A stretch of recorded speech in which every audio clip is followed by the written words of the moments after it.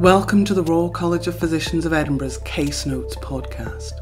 Over the next few months, we're going to delve into the different physician branches or specialties.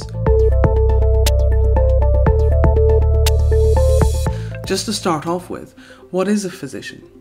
Most people know what a GP is and what a surgeon is, but not everyone knows exactly what a physician does. Well, the formal description is specialists in internal medicine, so diseases and complaints that happen inside your body. And even if that sounds unfamiliar, you've almost certainly heard of a lot of the areas that this covers, like cardiology, diabetes, allergies, palliative care, infectious disease, and neurology. These are all branches of medicine or specialties that physicians are responsible for. In each coming episode of Casenotes, we will pick one of these specialties and delve into its history, looking at its development over hundreds of years and some of the interesting stories and cases from the past. We'll also talk to a current physician working in that area to find out what it is like to be working as a specialist physician in the 21st century.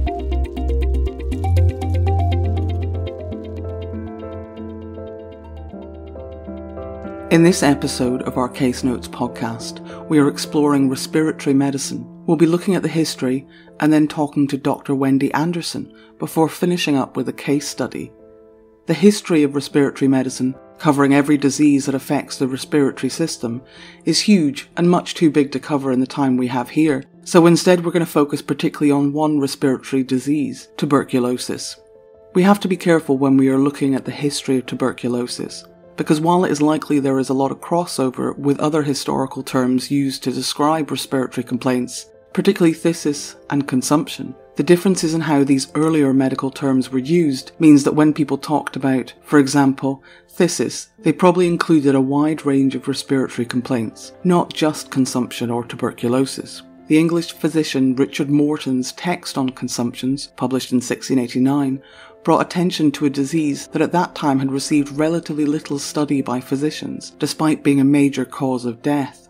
Morton, physician to King James II, was the first doctor who noted that tubercles were always present in pulmonary tuberculosis. He believed the disease was hereditary, but also considered that it might be transmissible by close contact. This book, incidentally, also contains the first description of anorexia nervosa, which Morton called nervous consumption. The descriptive names given to tuberculosis in the 1800s, including Captain of all these men of death and the Great White Plague, demonstrate the level of public fear of this great killer.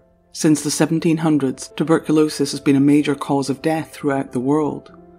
The toll of tuberculosis on both its sufferers and their families has been widely recorded, often by artists and writers who were themselves afflicted, including Jane Austen, Franz Kafka, George Orwell, and Anton Chekhov. Tuberculosis was seen by some as a romantic or fashionable disease associated with sensitivity and creativity. The slow death of its sufferers, by comparison to diseases such as smallpox or typhus, allowed them the opportunity to write and create art about their experiences. Tuberculosis was a serious threat to public health in Scotland in the 1800s. Towards the end of the century, there were no facilities to treat it and the death rate was high. Robert Phillip, then a house physician in the Edinburgh Royal Infirmary, raised the funds to open the first tuberculosis dispensary in Edinburgh in 1887. The next step was to open a sanatorium, and with continued fundraising it was completed and opened in 1894. It was designed to work in cooperation with the dispensary and to house patients in an environment where they can get plenty of fresh air and exercise. In 1917, the Royal Victoria Hospital Tuberculosis Trust endowed a chair of tuberculosis in Edinburgh University, the first such chair anywhere, and Sir Robert Phillip was appointed the first professor. He was also a president of the Royal College of Physicians of Edinburgh and was knighted for his services in the fight against tuberculosis. Going back for a moment to the 1880s, when the German physician Robert Koch developed a staining method to examine the sputum of tuberculosis patients, which allowed, for the first time, the bacterium which caused the disease to be identified. Although Koch failed in his attempts to provide a cure for the disease, his work enabled the effective identification of sufferers. Increased study of the disease and understanding of its highly contagious nature led to the development of isolated institutions for sufferers. The sanatoriums, such as the Edinburgh Sanatorium, which were developed, provided patients with relaxing surroundings in which to recover, and, more importantly, their exposure to fresh air and sunlight assisted recovery by increasing vitamin D and nitric oxide levels, thereby improving their immune systems. But a much more effective treatment was to come. Sir John Crofton, respiratory physician, public health campaigner, and president of the Royal College of Physicians of Edinburgh, was at the forefront of 20th century tuberculosis treatment. Crofton was born in Dublin, Ireland, before studying at the University of Cambridge and taking up posts first in London and then at the University of Edinburgh in 1952. After a reduction in levels of tuberculosis in the first half of the 20th century, incidence of the disease increased again in Scotland and elsewhere after the Second World War.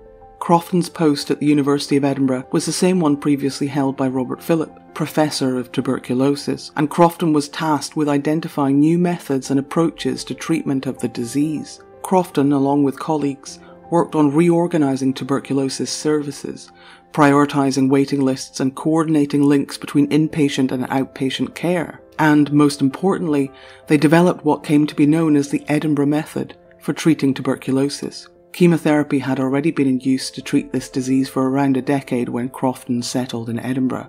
Crofton's innovation, in essence, entailed the combining of chemotherapy with the use of multiple drugs simultaneously to reduce the chance for drug-resistant strains of tuberculosis to develop. Levels of tuberculosis declined dramatically in Edinburgh as a result of Crofton's work, and he spent most of the rest of his career travelling around the world teaching other practitioners about his methods. Tuberculosis, however, is not a disease relegated entirely to the history books. It has emerged again, particularly in poor urban communities, and particularly in association with HIV.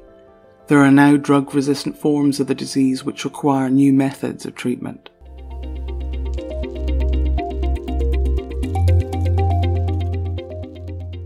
So we're here talking about respiratory medicine, and we have here with us Dr. Wendy Anderson. So Wendy, I wondered if we could just start off with you just saying a little bit about yourself, what you do and where you work. I'm a respiratory physician. I also do a little bit of general medicine. And I work in the Northern Health and Social Care Trust, which is the largest of the trusts in Northern Ireland. I've been there for about 20 years. I work largely on one site, Antrim, but I also work in Brave Valley occasionally at outpatients and in Causeway. I've had a sort of regional role in lung cancer leadership, and I've also worked with a UK organisations to promote lung cancer care, and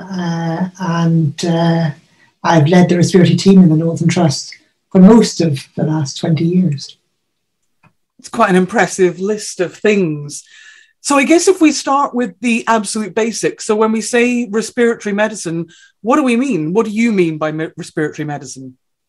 I think it's probably exactly as it says on the tin. It's the prevention, diagnosis, treatment and palliative care of lung disease.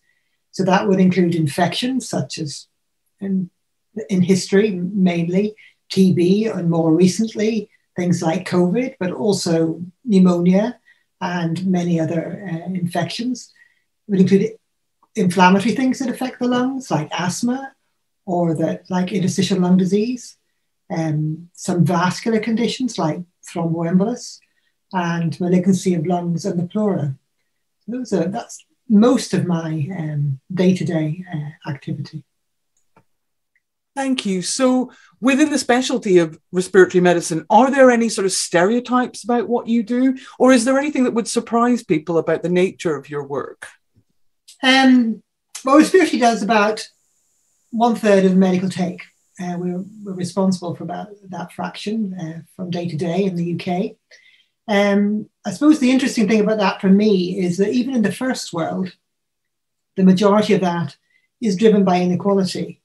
So if you divide the population into quintiles, the 5th quintile is maybe 3 times as often in our patient numbers as the 1st quintile, and much more likely to die and much more likely to be there younger.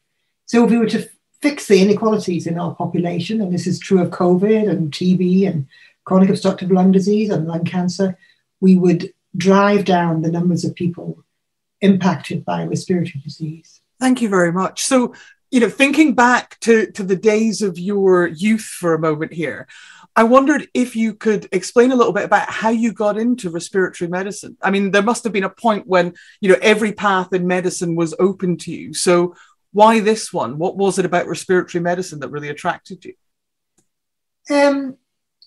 I have a small brain. Respiratory is a relatively small subject, and I quite like that about it. And I could get my head around the physiology. It's relatively neat. And if you understand how lungs work, then you can understand respiratory disease. And I think that was, there are different personalities into different specialties. I was never a surgeon, never a psychiatrist. I wasn't that kind of a person. And I did like the kind of personality, so I could see in respiratory medicine. They aren't all the same, but as a general rule, they're a good bunch. So over the course of your career, are there any particular cases that have stood out as being particularly interesting or unusual? Obviously, we don't want to breach data protection, but is there anything that sort of stuck with you? I guess probably my most interesting case was within the first 4 months of graduating. I was working in a small hospital and I was covering ED at night. I was the only person living in the hospital, which wouldn't happen now. As a houseman, you wouldn't be left on your own to be the only doctor on for ED. And on a Sunday morning, within 10 minutes, 10 to 6 and 6 o'clock, something like that, I had 2 interesting cases. One of them was a gunshot wound to the floor of the mouth, and that was interesting in one way. But within 10 minutes, I then had a young woman who had had a row with her boyfriend and taken his insulin syringe and drawn up some mercury out of an old thermometer and injected it into the vein in her arm. So obviously, as the only junior doctor in the hospital and 4 months off, just having gone through, graduated 4 months previously, I found these relatively challenging, and I obviously sought help with both of them fairly quickly. But for the case who'd injected themselves with mercury, I phoned the Poisons Bureau, which is what we were supposed to do at that point. And they basically said, "Don't worry, dear, she can't have done that." So I came back and said, "Well, I've got a venogram of her arm and an x-ray of her chest that says she has done that." And they said, "Well, you tell us what happened." So I did follow her. And interestingly, mercury, salt is poisonous, but actually mercury, the metallic mercury, is inert. So it didn't do her any immediate harm. But when I looked it up in the literature, I discovered there'd been several accidents with mercury, and mercury had got into people's circulation. In the 20s, 27 or 28 cases were documented. And it can go through the microcirculation, so goes up the vein into the right side of the heart, through the microcirculation, into the left side of the heart, and it can embolize systemically. I followed this girl up for a few years and that didn't happen, but I think that was probably my most interesting case. When I asked you about interesting cases, I couldn't have predicted that was what you were going to answer with. So I think that can definitely fit into the category of interesting. So kind of sticking in the same vein of sort of looking back into your past, how do you feel respiratory medicine has changed over the course of your career, or how has it developed, would you say? I think junior doctors in respiratory, as in everywhere else, and medical students are less hands-on. They're higher up the system before they get the experiences that we would have got as medical students and as housemen. And I think the intensity of our experience probably generated some camaraderie, as well as the 100-hour weeks when we were junior doctors. And although there were clearly downsides of that way of working, I think there was something positive about that experience as well. And I often think that juniors maybe are more anxious and more depressed now, despite the fact that they are working fewer hours. So, that would be my reflection on what might have changed. Thank you. So, we've looked back. So trying to look forward now, you've talked about how respiratory medicine has changed in the past. What do you think comes next? What do you think will be the changes in 5 or 10 years in respiratory medicine? Well, I haven't really got a crystal ball. I know what I hope we can do.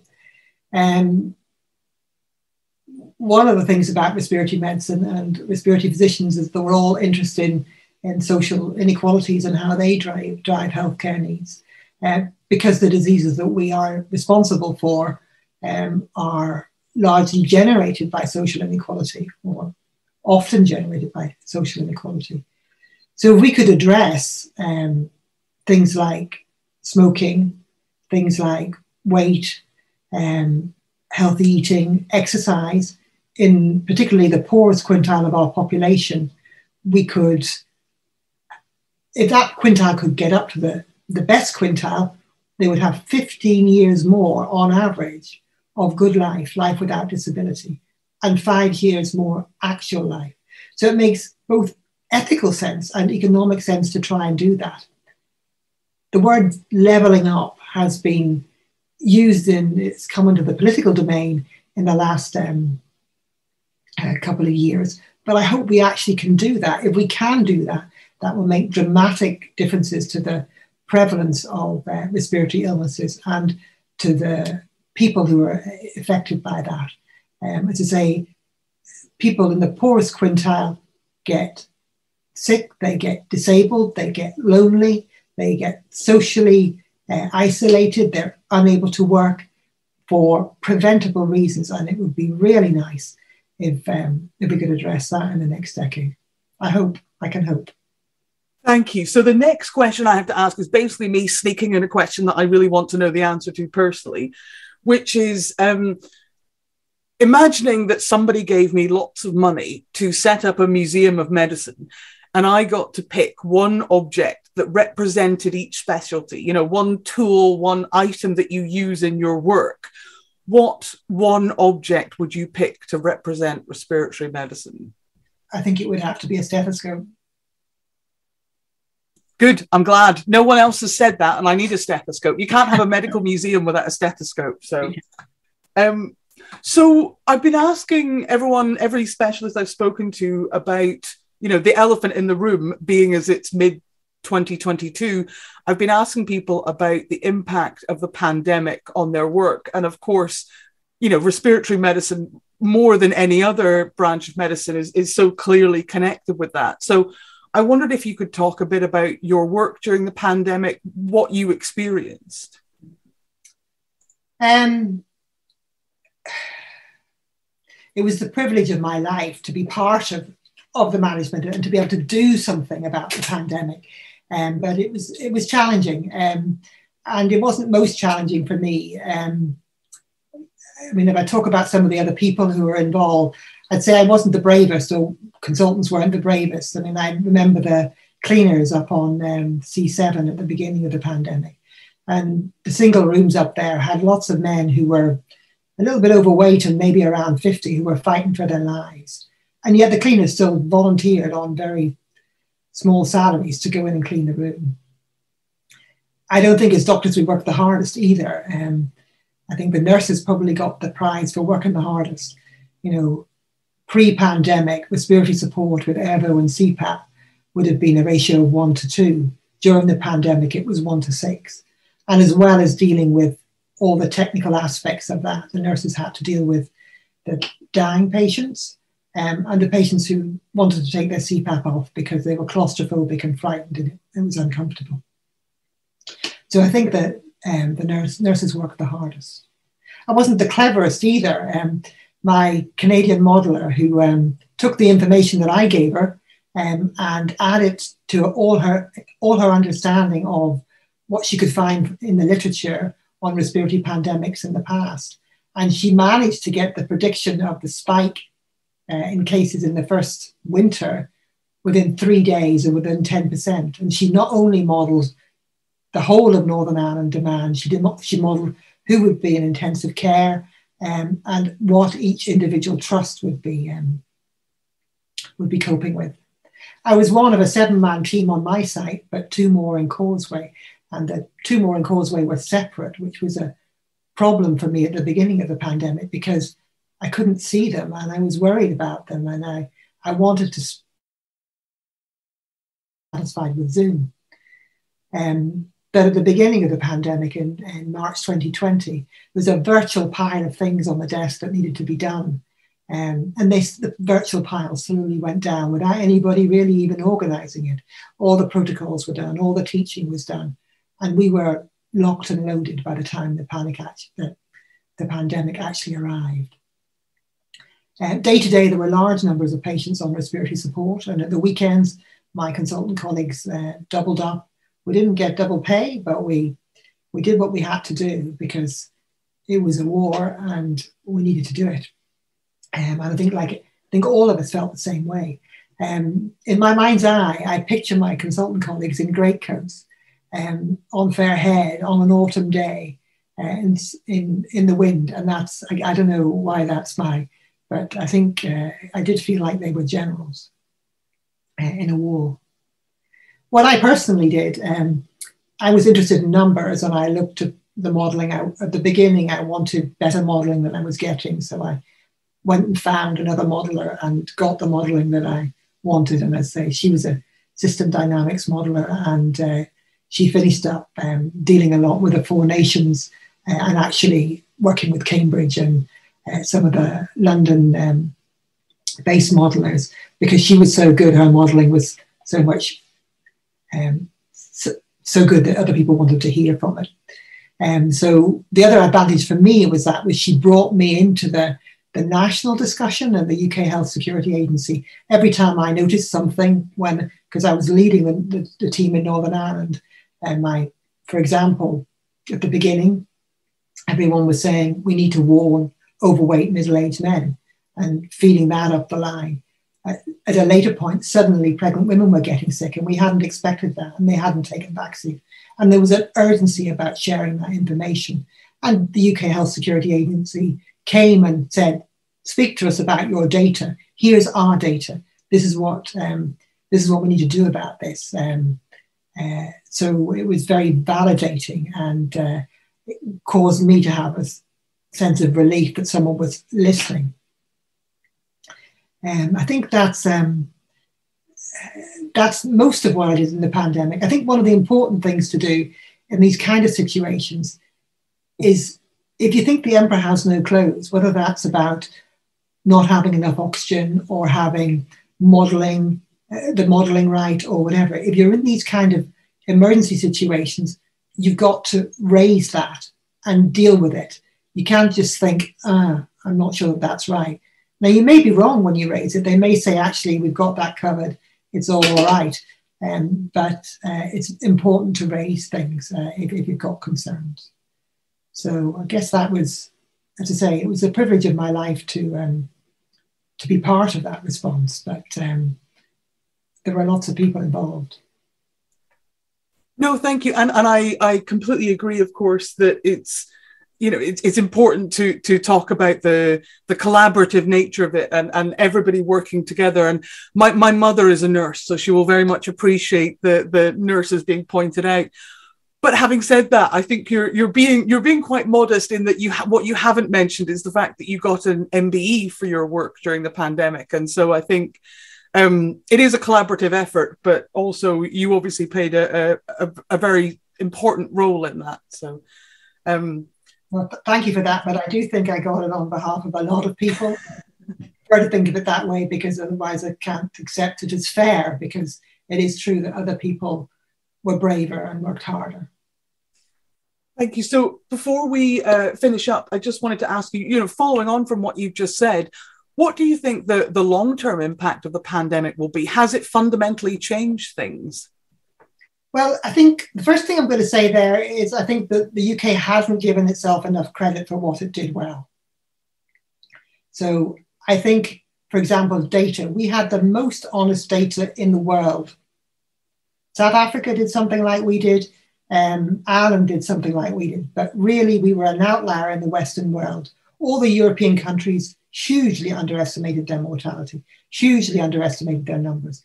Within the UK, it wasn't completely uniform, but broadly, we did a sterling job. And in Northern Ireland, I think our dashboard was best in class. So I think our data was good. And in terms of reacting to a situation like this, data, as I've said earlier, is critical. you need to have that to understand how to move forward. And I heard one of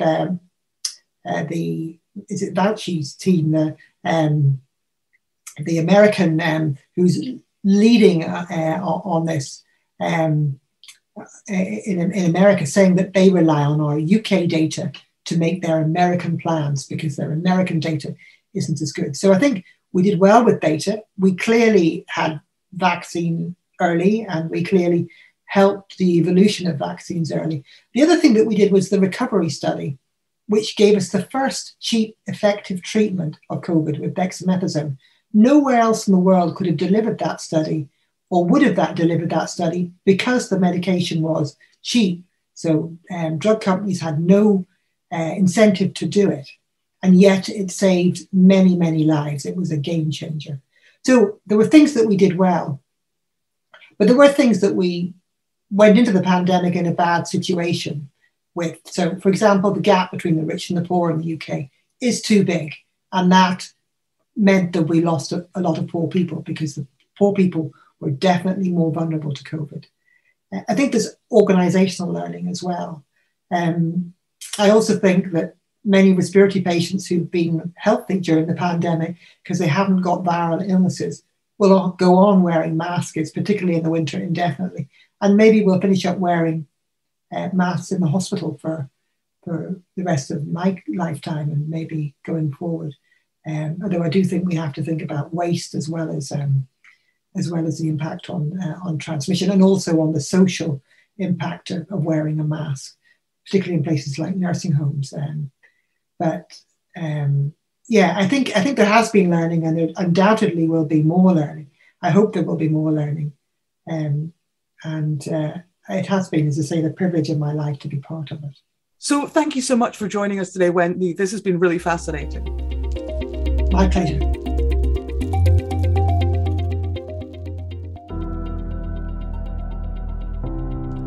Now it's time for our respiratory medicine case study. You might think, with all the talk in the introduction to this podcast about the many famous figures who were diagnosed with tuberculosis, that we would pick one of those figures for our case study. Whether Keats, Burns, D.H. Lawrence or Robert Louis Stevenson, there are dozens of celebrated writers and artists who suffered from TB. But these have all been studied and discussed in so much detail that it seems much more interesting to go for a less considered respiratory disease, asthma. And our asthma patient in this episode is the English author Charles Dickens. Dickens suffered from a range of medical complaints. What exactly these complaints were is a matter of conjecture. Some historians have argued that he suffered from obsessive compulsive disorder, epilepsy, gonorrhea, post-traumatic stress disorder, and depression.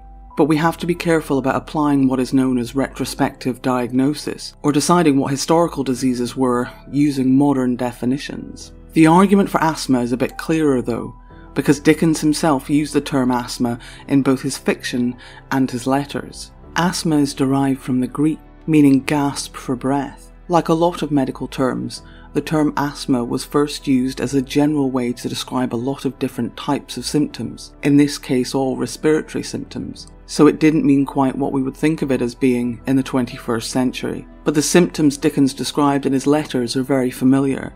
In 1844, he described wheezing from morning to night. In 1849, while on holiday, he detailed having a cough which was deep and constant. And in 1856, he wrote, quote, "All night I snort and wheeze."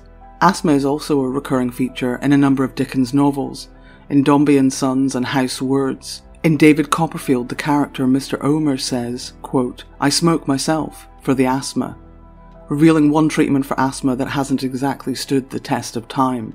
There were many supposed treatments for asthma in the 1800s. These included cold showers and ointments made from tar and mustard.